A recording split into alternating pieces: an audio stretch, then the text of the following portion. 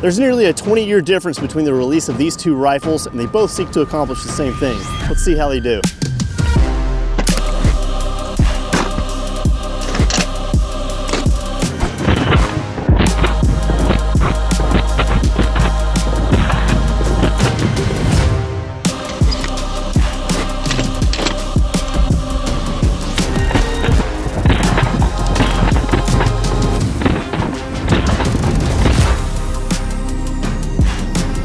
In 2004, LMT released this monolithic rail platform, especially this upper. And in this configuration, it's a 12-inch barrel and 5.56. And when it came out, it really took the world by storm. Yeah, and then we've also started to see, nearly 20 years later, Sig starting to manufacture stuff for the NGSW program, trying to get their MCX upper, the Spear LT, into Special Forces contracts. Well, to boil all of it down, this is effectively the same thing. It's an 11.5 with a piston system, cold hammer forged barrel in 5.56.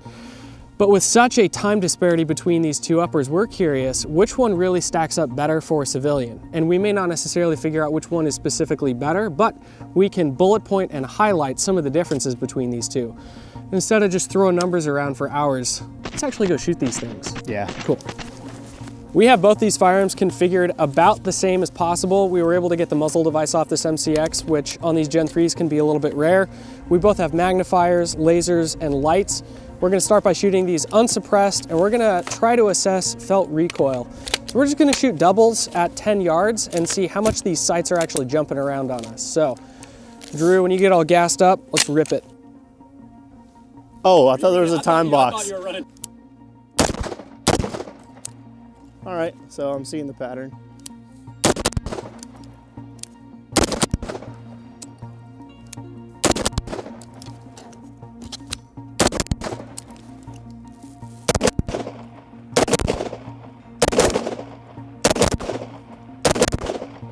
And obviously we have two different shooters, but we can at least talk about how these guns... Let's be real, the two different shooters definitely matters because Josh has no rust and I have some all rust. This is hilarious. That's okay. You've been busy editing. I've been over here shooting a bunch. So one of the things in regards to felt recoil, or how much those sights are actually moving around on you, has to do with how much gas is coming back into the system. And because both of these uppers are piston, there's another feature that we can get out of piston uppers, one of which is adjustable gas blocks. And that you can do that as well with DI or direct impingement guns, but it starts to become a little bit more complex. The gun starts to get gummed up, especially if you are adding suppressors onto the end of the firearm, which thank God we're gonna be able to do here. You can actually adjust how much gas and how much pressure is hitting your gas block and pushing that piston back to cycle. So that's one of the reasons we were curious to actually compare these two a little bit. You can run this drill and just see, when I hammer that trigger as fast as I can twice, how much are my sights actually moving on the target? And that's gonna give you a little bit of a result there. So that's one thing to pay attention to. Piston uppers do go up in price a little bit. Drew's LMT upper is gonna cost closer to the $2,000, $2,200 price point-ish for just the upper. And that's an expensive upper.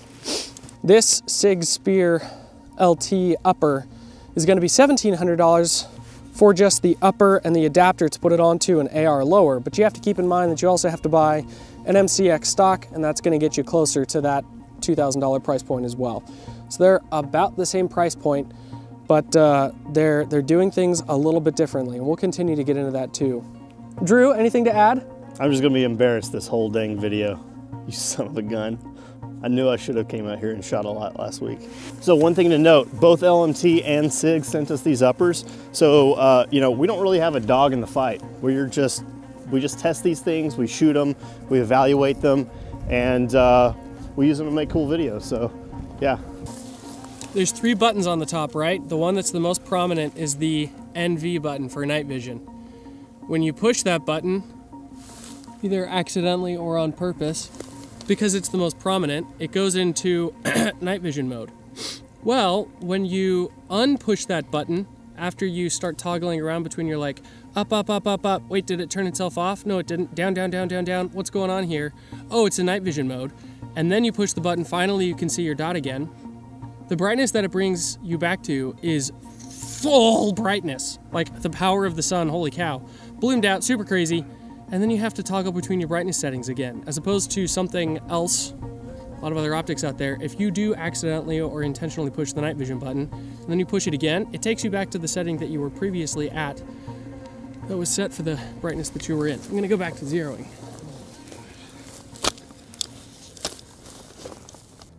All right, we'll go low ready, 2 to the chest, 1 to the head. You good? Yep. Stand by. 152. Sick. 172. Not bad for high ready. Okay. 154. 149. Good job. Wow, faster from high ready. Yep. What does the weight of your gun feel like as far as going from low ready or high ready? At least you've shot enough other guns like BCMs and stuff like that. How does it feel? This is the heaviest gun I own. Oh, really? In terms of like ARs. Yep. It's super chonky, but I use that as a way to punish myself for being small. Does it shoot any softer because it's heavy? Yes. Okay. Yeah, yeah, it definitely, yeah, it's smooth shooting.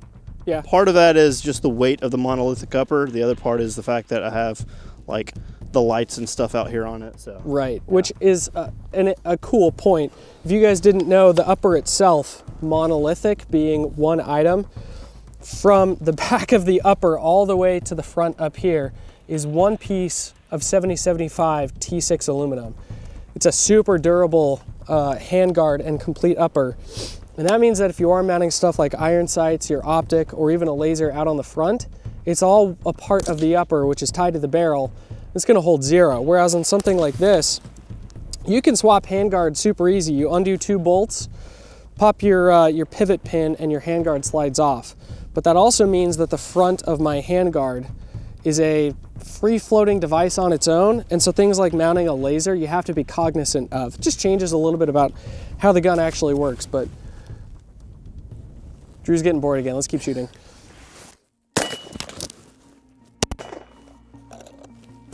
All right, guys, it doesn't take much for firearms to need to be involved in a real-life situation, but something that's even more realistic is the fact that food can run out. It's all of a sudden not being delivered to your grocery stores, or maybe you or your family just have ice on the roads or flooding, whatever the case is.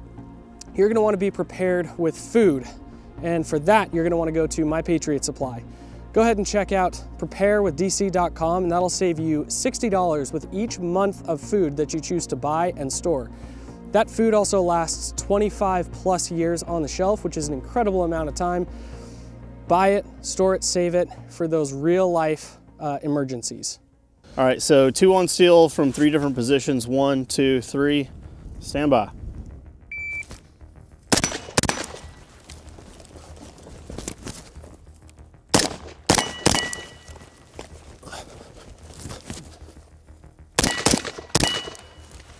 Man, some mics in there. Yeah. Gosh. 19 seconds. 19? It was 11:45.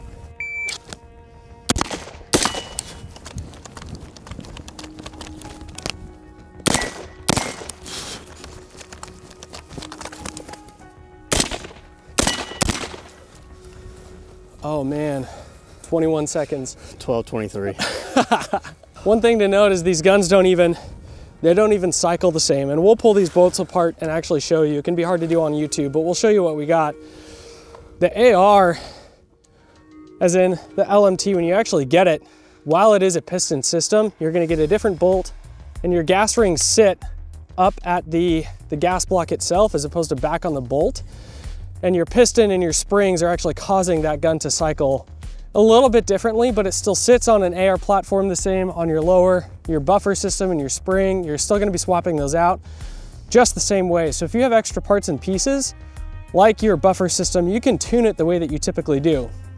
Whereas on this MCX, it's designed a lot more like a AR 180 or a BRN 180, whatever that model is. Also kind of like an AK, kind of like a lot of other guns that have already been designed this way, where you have the springs sitting up on top of the bolt. and it has a little bit of a different felt recoil. It's shorter and snappier, kind of like a Glock 19, as opposed to shooting something like a Glock 34 just applied to a rifle. Now, if you do get something like this, making those modifications, changing your spring or your muzzle device, man, if you don't have the head knowledge of making some of those parts and pieces fit together, it can be a pain, and you're gonna have to relearn a different system. Well, as previously stated, getting a muzzle device swapped out on this MCX upper, oh my gosh, there's Reddit forums out the wazoo of people talking about and complaining, I ruined my upper, I ruined this barrel just trying to get the muzzle device swapped out. So if you already own a 5.56 suppressor and you're thinking, I'll just throw that on my MCX, not necessarily gonna be the case. We got, I wanna say a little bit lucky, but I worked long, hard hours to get this thing off and was finally able to make it happen. Drew, any other thoughts on AR cycling systems and how those bolts actually function? Nope.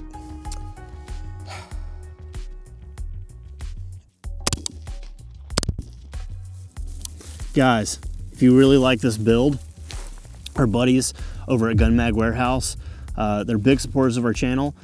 They have a lot of really cool things that we can't always talk about on camera or show being attached, but you know, things like optics and other accessories that are just really cool. You should go and check them out, Gun Mag Warehouse. There's a link in the description, and our boy Jeremy over there is just a solid cat. So go say hi, pick up some cool stuff. All right, let me miss this again. All right, so I've shot this gun a lot, thousands of rounds, but I haven't shot that yet, so let's swap. Okay. And do like a... Oh! Give me my gun back. Let's do like a, I guess a bill drill. Okay. It feels good. It's definitely punchier. Obviously not wearing it with a plate carrier would make it, you know, a little more, a little bit more, but yeah, that's not bad. Stand by, don't suck. Okay, that sucked. Thanks. Let me run that again. Let me run that again. I rubbed. Got a nice little ejection pattern. Yeah, it feels good. There's something that LMT did about their bolts, where they actually allow chamber pressures to swell a little bit longer, so that the ejector and the extractor don't have to work as hard. And here we go again. It's funny, but you can actually feel that. First of all, the piston system, as well as the fact that you probably have this buffer system tuned for the gun, and that's not something that you can necessarily do nearly as well with an MCX, is have the freedom to start tuning things and making sure that, hey, I added a suppressor. While I have my gas block and I can swap that back and forth, it doesn't necessarily feel nearly as adjustable as taking parts and pieces and swapping parts out in your buffer system, right? Yep. Cool. All right, I got another drill I want to run. Okay. Coursifier is dropped to prone, 2 rounds from here, run to the bench, 5 rounds in total. You know it's high to low and then low to high. We're starting at, just so the audience knows, 170 yards.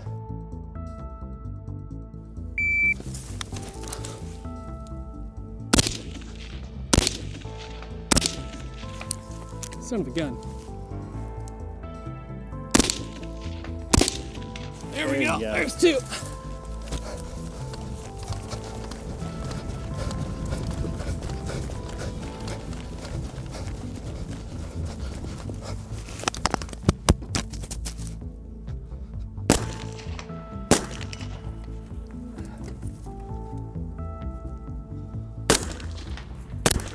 Oh yeah, there you go.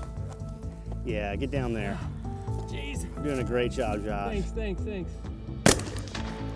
Oh, no. Oh, no. Who zeroed this gun?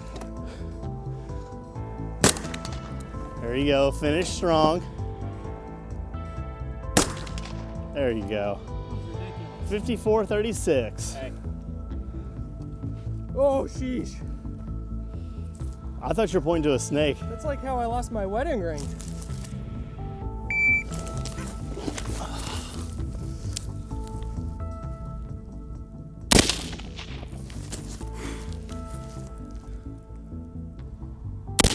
Hit!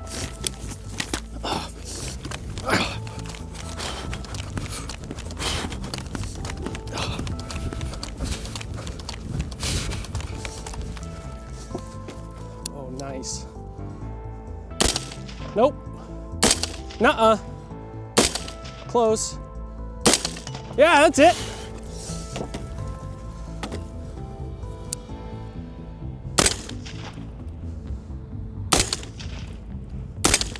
Oh, now. That's it. Hit.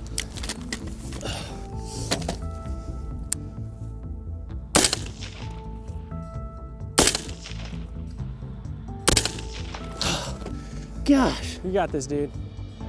Hit.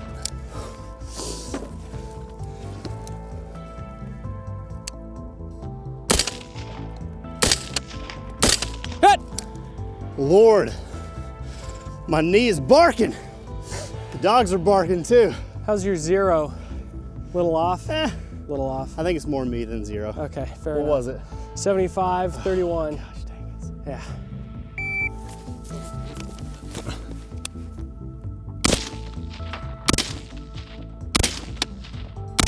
Hit! Supposed to be 2 hits, my bad.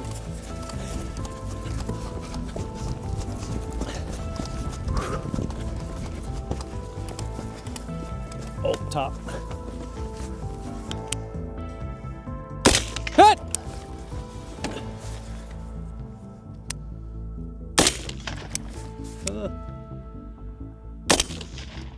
Hit! Oh, got his socks wet. Hit!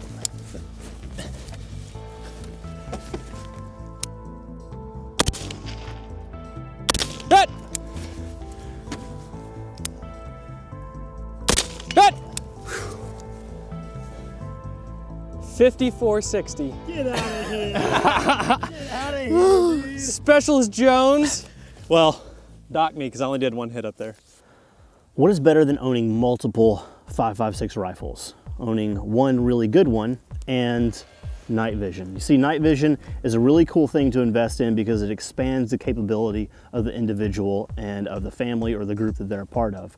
So whenever it comes to night vision, there's quite a few decent companies out there, but the one that we've had the longest relationship with is Steel Industries. We've been buddies for a very long time, and they've made a reputation in the industry as being a good source to purchase night vision from because of availability. They have a ton of different units at a ton of different price ranges to meet most budgets.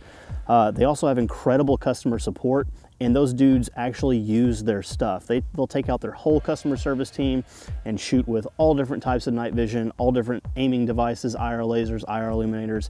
They know their stuff, and that's why we trust them. We're buddies. They're also now supporters of the channel, which is awesome. So if you're looking to invest in an expensive capability for the rest of your life, check out Steel Industries. So Drew shot this rifle a fair amount, and we're starting to get close to probably 1,500 rounds on this upper, which is hardly anything at all. It's honestly getting close to a break-in period for the upper and the barrel itself. But that brings us to an interesting point, is having extra parts on hand. And we did a whole video on being aware of what extra kind of parts and pieces you should have for your rifle, your pistol, so on and so forth. Well, Shoot, sorry. keeping parts and pieces on hand for your rifle, like ensuring that your gas rings. No, that's not important. Are gonna. Sorry, gotta take this. Your gas rings on your rifle and your pistol. Did it melt? Gas rings.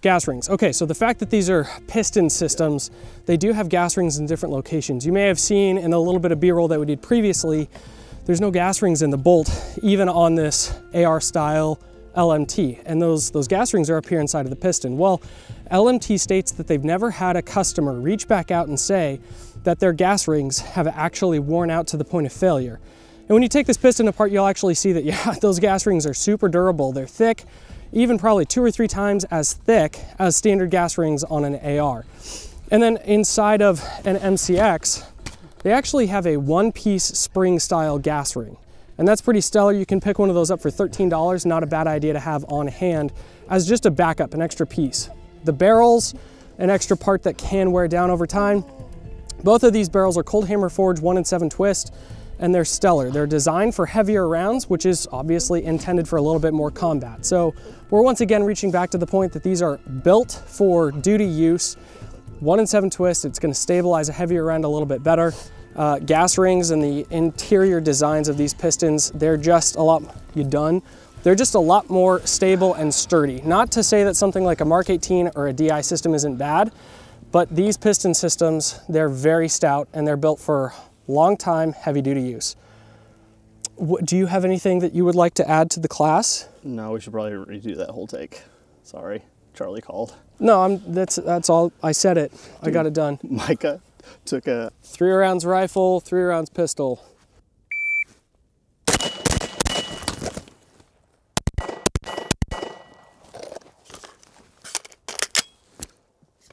Awesome. 4.59. 4.59.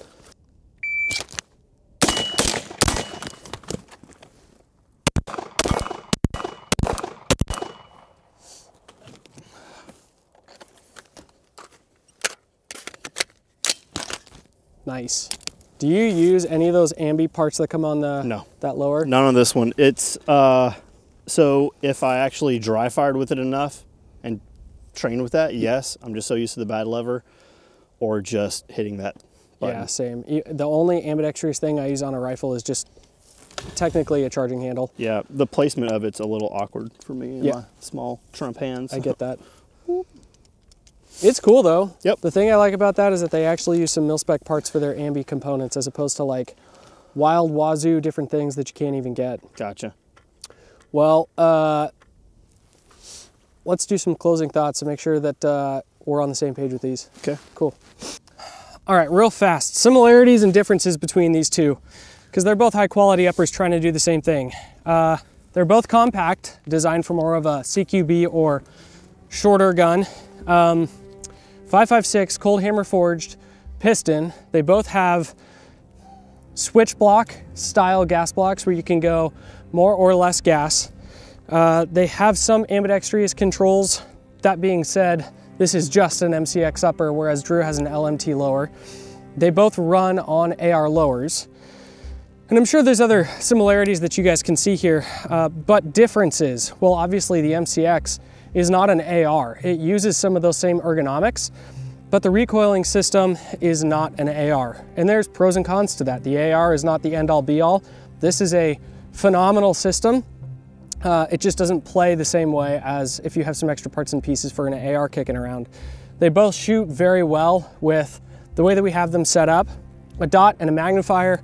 These Flow 5.56 suppressors. We both have Modlite OKWs on here. Lasers, hand stops to some degree, and they're both very functional rifles. Now, I can tell you which one I have a preference on if I had to pick one of these. Drew, what features do you like about this or this setup, and which would you pick if you had to just like grab one and that was your gun for the next 10 years? Well, definitely the LMT, but I mean, I want an MCX also. Like, this is a very convenient gun because of, well, to me, it's the weight difference. Like, this is just somewhat easier to use just because it's smaller, it's sleeker.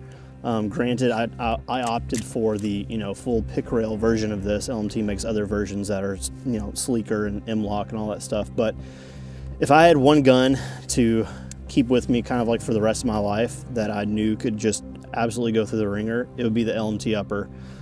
It's also kind of like an heirloom item. You know what I mean? Like, yeah. Whenever you hear stories about, people, your friends, when their fathers or their grandfathers pass away, they hand them down rifles or shotguns. And the thing that I don't want my kids to say whenever I pass on is, oh yeah, he left me these 50 guns and they're all garbage and they just have to sell them all. Right. If there was one in that pass me down inheritance, it would be this. Sure. Well, and I'm kind of the same mindset. There's a caveat there though.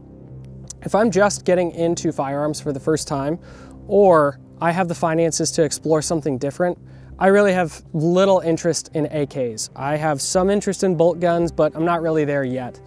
And so if I wanted to get something that shot different, felt different, had a different recoil system, and I wanted to learn something new, I would spring for an MCX, no question.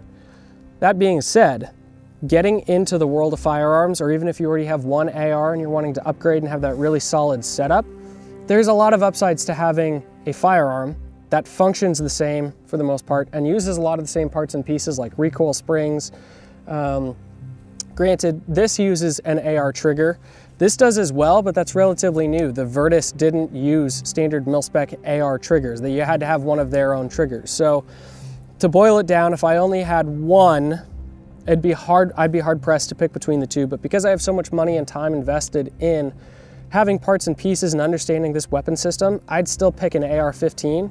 But if I'm looking to explore and try something new, an MCX would be hard to argue away from. Yeah, and it's kind of like this, you know, we're talking about buy once, cry once guns. Yeah. These are not, you know, these are not BCMs. They're not Plinkers. They're not that a BCM is a cheap gun. It's a great gun, but you know, we're not talking about just cheap training guns. These are premium. It's something you save up for. It's something you put a lot of time and effort into making sure you get right. As far as buy once, cry once guns go, I would be happy with either one of these. Yeah, and if I was going to get an MCX, I would be getting a Spear LT, not one of the Virtuses. Personal opinion, but they've made enough upgrades and taken close to a whole pound off of the upper, using titanium components for some parts as well. It's a big deal because those other Virtuses, you've shot those Virtuses a fair amount. A lot. And they're heavy. Yeah. They're very heavy. And this LT is very nice. The big thing to note here though is regardless of which route you go when you're purchasing really nice rifles that can last a lifetime, is they're only as good as you are. Josh outshot me on everything today. Nick outshot both of us a couple times. So it's only as good as you are in the training and the dry fire and the time that you put into it. So figure out where you're at and just make a note to get better next time. On that note, guys, if you do want to support us, we have Patreon. That helps keep us going. We try to pay attention to that and get back to DMs and comments there as fast as possible. We also, if our editing time permits and posting time, we upload videos and pictures and things like that sooner than posting to any other social media. Early access kind of stuff. We also have products on our store, so merch, like these hats that you're seeing, hoodies, beanies, things like that. You can go ahead and check that out as well. Lots being updated there behind the scenes too, which I'm pretty excited about. Yep. So with that, guys, make sure you're getting really good training, being financially wise. Thank you again for watching, and take care. Profile picture on my iPhone. Are you serious? Makes me so happy. I can't get my bolt back in. I may have to just stop filming. Here we go.